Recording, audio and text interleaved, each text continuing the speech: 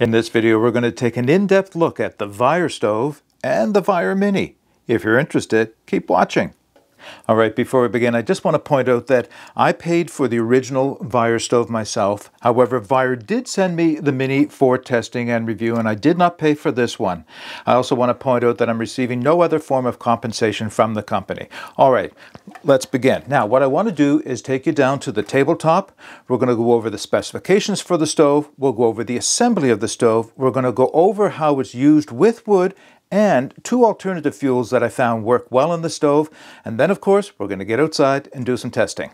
All right, we'll do things a little differently in this video than I normally do when I review a stove. Normally, I would bring the stove in its package and show you what it comes with and then how the stove goes together. Then I would go over the specifications. This time, I'm going to go over the specifications for each of the two stoves, and then we'll break down the assembly. And the reason being is there are a few things about the assembly that I want to point out and explain. It's going to take a little longer than it normally would. So we'll start with the Vire original stove. We'll go over the specifications now. So the stove comes in at 12 inches from the base right up to the top, which is 30.5 centimeters. In this dimension from the feed port to the back of the chimney, it is 10 1/4 inches, which is 26 centimeters. Across the chimney, and because it is a square, it would be the same across the feed port. We have 3 1/4 inches, which is 8.1 centimeters. Total weight for this stove is 3 pounds or 1,363 grams. All right, let's put the Vire originals aside and bring in the Vire Mini. Now, and you can see it appears, and it, for the most part, is just a shrunk down version of the original Vire stove. So let's go over the specifications for the Vire Mini.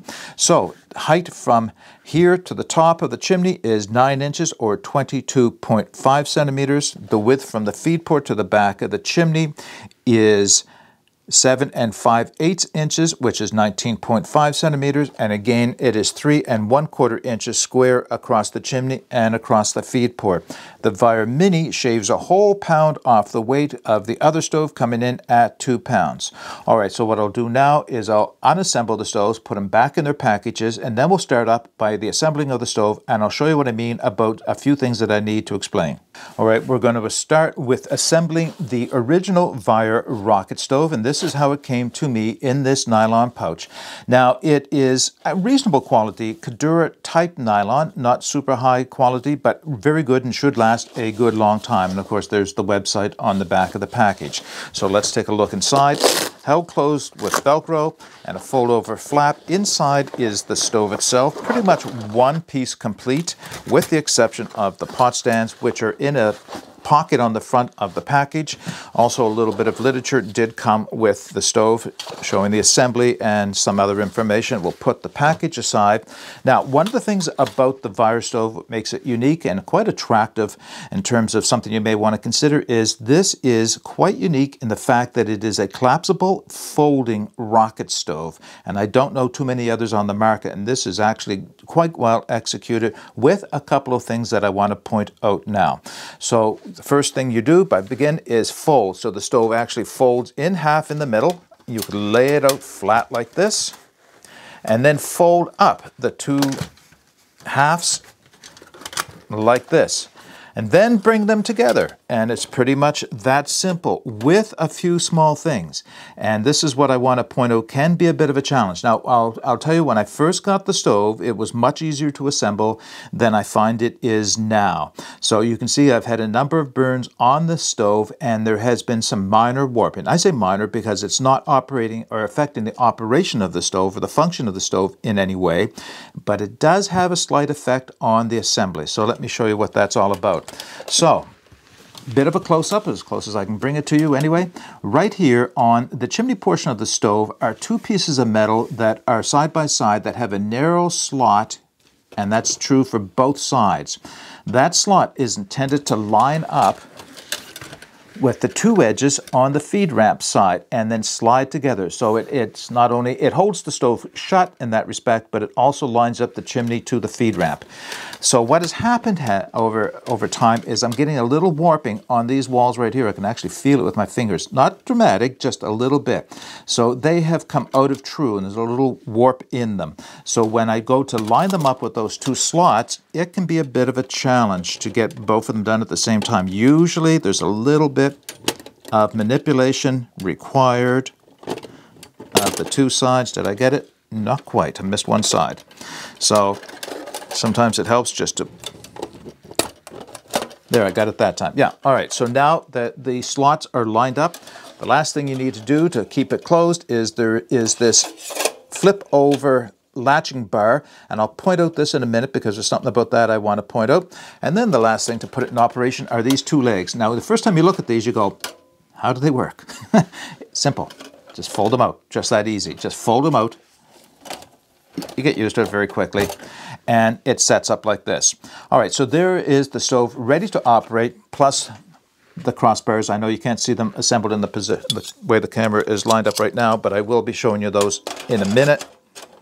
And they go onto the top of the chimney, and they assist, well, obviously, with the wider pots and pans that you may use, depending on, you know, what it is you're using.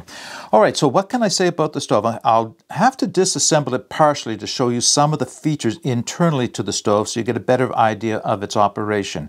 But what I want to show you right here is this is the feed ramp. So the feed ramp is wide open at most of that 3 1/4 inches, at least in this dimension. Here is a ramp itself inside of the feed ramp that lifts the fuel off of the bottom floor of it to allow air to travel down through the feed ramp underneath the fuel. That's quite common to most rocket stove design. So it allows air to enter in down to the base, and you'll see in a second when I open up the fire grate inside, and then the air can come up from underneath the fire grate to feed the fire, because that's where it's concentrated. The fire is only concentrated right in this area. All right, the other thing I want to show you about the feed ramp is it does have a cover on it. What's nice about the cover is you really want most of the air traveling in through that bottom portion. So once you've got some fuel inside, you flip the cover over, and then air is forced to go in through that bottom ramp affair here to get into the fire chamber, and it becomes much more efficient.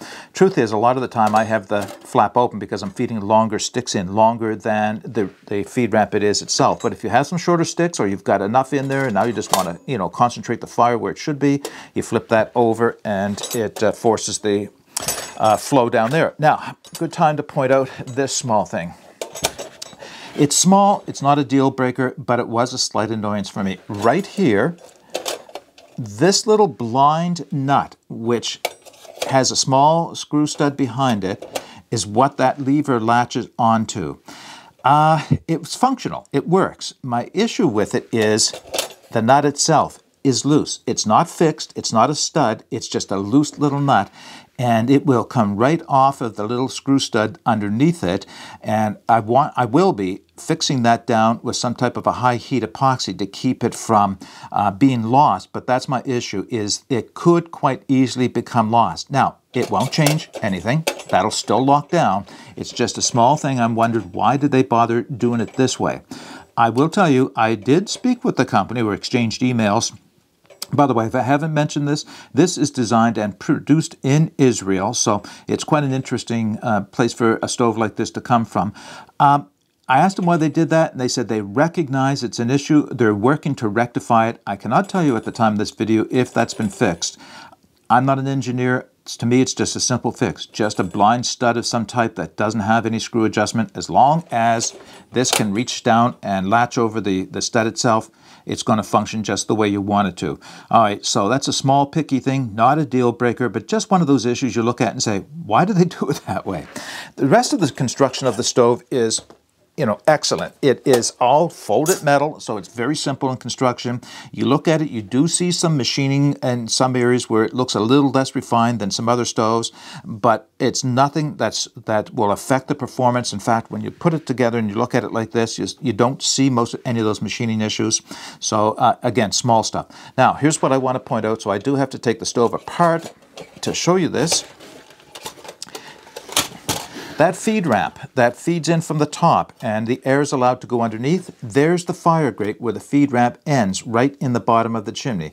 So that's where your wood will sit when it's inside, and that's where the fire will be. It'll be isolated, or it should be, and it is in this stove, isolated to this immediate area, and of course whatever flames are rising up the chimney. All right, I'm going to put this stove aside rather than struggle with it on camera to get it back together. And it's not a struggle, folks. I don't want to misrepresent it. It's just a bit of a challenge lining it up. And yeah, it takes a second. So let me just put that aside for a second because I want to bring in the Mini. All right, so here's the Mini, and the Mini is in a very, very similar package, the same basic design, everything pretty much the same. And I wanted to assemble this for you because it has some of the same quirks going together, but it has one small improvement that I'm hoping will be added to the regular Vire stove at some, maybe already. So there are the crossbars. I'm going to come back and speak about those in a moment. So let's put the package aside. So the Mini works very much the same way. Fold it open, fold it up, and bring it back together. Now, the improvement that I mentioned is right down here. These are the two bars I showed you on the full-size Vire stove, but in this stove, right at the base here, a piece of the outer one is sliced off, exposing the inner one. Same on both sides. And what I have found, I can only assume that it was intentional, is that it helps line up the straighter sides of the feed ramp so that I can see what I'm doing and it's easier to guide them together. Still not as easy as maybe it could be, but as you can see, like I said before, it's not a deal breaker, but it is one of those, why do they do it that way things. All right, so they're lined up and together, same flip over latch bar, and there's a good example there. Okay, the blind nut had screwed itself in a little tighter, making it more of a challenge to get the locking bar down. Same difference, or same thing with the legs fold out and down they go. Okay, so it looks almost identical in every way to the regular Vire stove. Here's a few small things that I picked up. Usually when you put the stove together, you flip the feed port cover over to keep it out of the way while you're operating it, which is fine on the Vire stove. On the Vire Mini though, it is now difficult. I can't get it to flip back over. A little hack here, a little hint. Have the thing flipped over as you assemble it because it's almost impossible to, well, it is impossible to get, well, all right, I was able to get it. Pull it up and over. What it did is it pried the stove slightly apart just to flip that over. Small thing, right? It is just a small thing. And again, not a deal breaker, just one of those things you'll look at it and say, why did they design it that way? And again, it doesn't make any difference to the function or operation of the stove. But this does, and this is different. So in scaling down the Vire stove regular to the Vire stove Mini, they made a few changes which actually work against the design, only slight. So in the full-size Vire stove, it is really pretty much a true rocket stove. Now, not complete. I know people who know rocket stoves will say, Mark, that's not a rocket stove. And they're right. It doesn't meet all the criteria. And I'll explain the criteria of a rocket stove as I understand them in a moment. This one does sacrifice some of that criteria for compactness. And one of the things that has happened in changing the design is airflow has been compromised a slight bit at the top up here. So I guess the easiest way is to bring in the full-size Vire, and then I can show you that in comparison.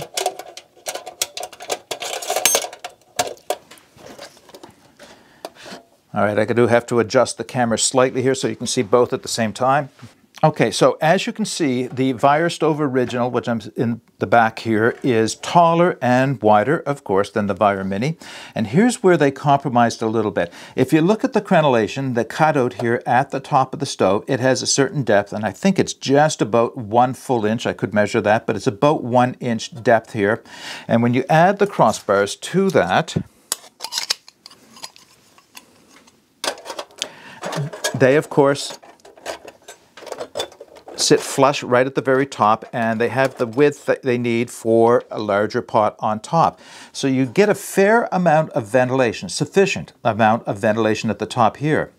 However, what happened is in scaling down the Mini, they actually cut some of the ventilation off the top. So now this crenellation, this dip here, is only a 1/2 inch. And it does make a difference, a huge difference. In fact, if you have watched my preview videos, you'll see that this stove has a tendency to smoke when a pot is put on top of it, because it starts to dampen airflow to the point where it reduces airflow to the point where it smokes. So I wasn't too happy about that, but the fix is very easy. And I spoke to the company about this as well. So what's the hack or the fix for this one? If you have the Mini and you're experiencing smoking, take your crossbars off, turn them upside down, and now you have that full 1 inch height. Now, yes, they're not sitting in the notches that they should be sitting in, but you're back to that 1 full inch height that you want to get all the airflow and exhaust room at the top of the chimney.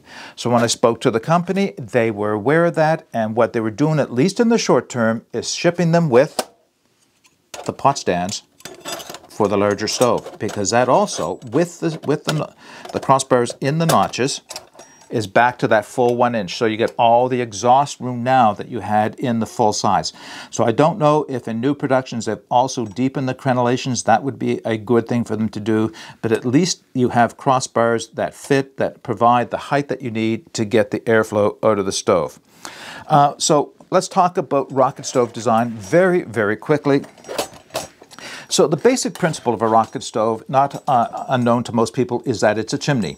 The chimney effect. When you have flame being drawn up a tall cylinder, in this case square tube, then it's going to draw air in so that it rushes up, and you get a very clean and quite full combustion of the wood.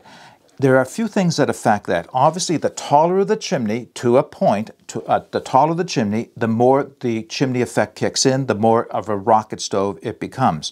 There is a ratio for the dimensions of the diameter, or in this case, cross-section of the chimney, and its height that comes to a peak efficiency.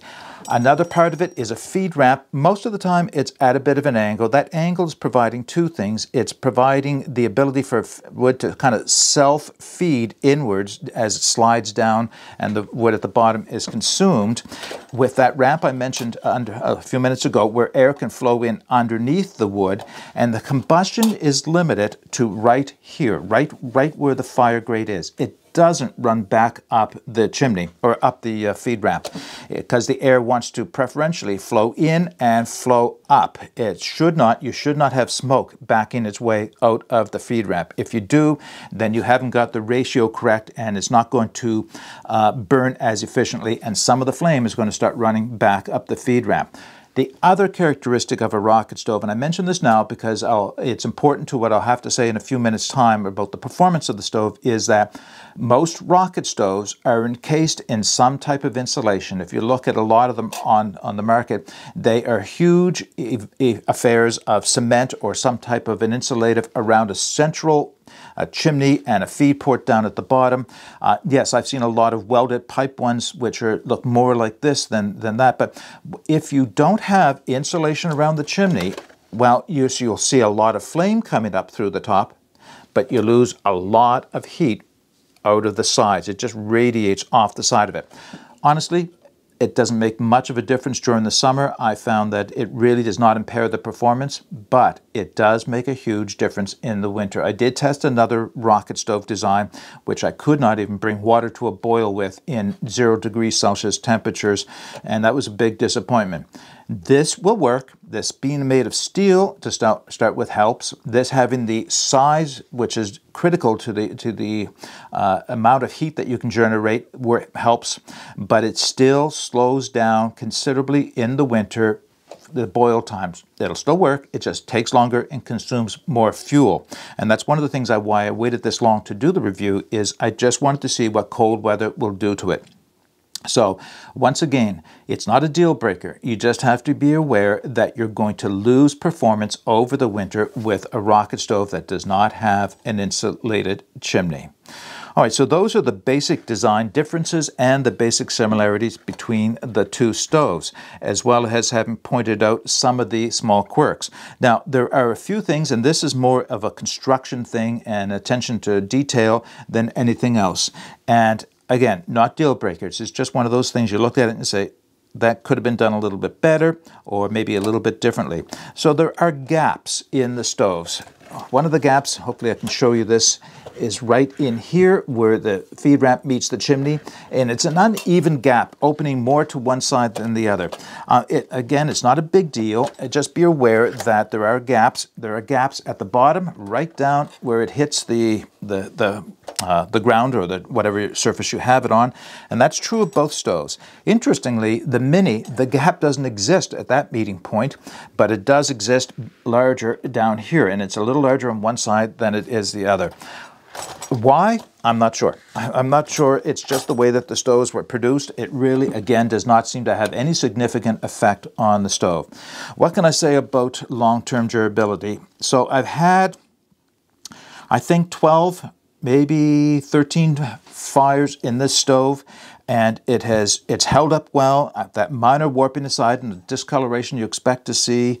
I've had maybe a little fewer, a couple less fires in this stove, maybe 8 to 10 fires. And again, the same thing, less warping in this stove, and I think that has a lot to do with the fact that it is just smaller, and the heat, some of the dimensions are smaller. And again, the warping was not significant. Here's what I want to say about the Mini when compared to the full-size stove. Once again, I'll put the full-size stove behind it. The Mini is not a rocket stove. It cannot be considered a rocket stove, and the reason is its dimensions don't work the same to function like a rocket stove. The chimney, although it has the same width or cross-section, is shorter by 3 inches. Same goes for the feed ramp. It has some of the chimney effects because it is still 9 inches, so that's quite tall. So you still get some of the chimney effect. It still preferentially wants to draw air in through the feed port most of the time. What I mean by that, I have is, without changing the crossbars to that taller position, put a pot on so that it gets smoky as it dampens the airflow and had smoke come backward out of the feed ramp. And you don't want to see that with a rocket stove. It's improved now that they have the taller crossbars, or that you flip the original ones if that's what you have, but I still don't consider up to the same performance of the full-size Vire. Having said that, the smaller one works much better during the winter because there's not as much chimney for you to lose heat out of. You're that much closer to the source of the flame because of the shorter chimney. All right. Let's get, well, okay, before we go outside, I guess what I should do is talk about alternative use of fuels. All right, for the longest time in playing with these two stoves, I considered them to be a single fuel stove. I could not figure out how I could use, well, first off, and this is probably where I got stuck, how was I going to use an alcohol stove with this? And you can't. There is no realistic way of adding alcohol as an alternative fuel to either of these stoves. So that's just a given. You're not going to be doing that. And that stopped me from thinking laterally until just recently when I realized, well, what's stopping it from being a wood pellet stove or a charcoal stove? So I tried, and it works quite well, which I'll demonstrate, of course, when we get outside. So here's what I did. I tried wood pellets in the larger stove, and it's surprisingly effective. Maybe I shouldn't be surprised, but the flames will easily reach out of the top of the chimney. The fire grate that you saw is just about the right size for pellets, and if I pour the fuel in through the feed port, they all rush down to the base, they cover over the fire grate, and maybe 1 or 2 pellets drop through, but nothing that prevents the stove from being used. Then all I need to do is ignite them from the top like you would any other pellet stove, and it doesn't take long before the air rushing through the pellets really has them engaged. In fact, this stove will go through pellets faster than a lot of stoves will and produce a lot of heat. It'll shorten the duration of the burn some, but you'll have a lot of heat for that same time period. So I thought, that's great. Now I can demonstrate this stove is something you can use with wood pellets. What about the other stove? Can you use it with wood pellets? Absolutely, you can, in the same way, because they're so very similar designed on the inside. But this stove brought me the idea, why not using charcoal? So these are charcoal briquettes. briquettes of a standard size, and I've said this before, but I prefer to use the chunk charcoal. But I use the briquettes for testing purposes because they are, like I said, a standard size. So 10 briquettes will fit in here very comfortably. I could probably get more, but I put in 10 briquettes, just load them down from the top, and then I get some fire starter of my choice, whatever I'm using, and I light it and slide it down underneath the feed ramp where the air is supposed to go until it gets to the bottom of the burn chamber, and then lights the briquettes from underneath. Takes a few minutes for them to engage, but once that air starts drawing in through the feed ramp and up the chimney, then the charcoal briquettes will produce a lot of heat. So it's nice to know that you have alternatives to using wood. I know these are primarily wood stoves. That's what I'll use them the most of the time, but it's nice to have those two alternatives, and well, I'll demonstrate and we'll show you how well they work. So let's get these stoves outside.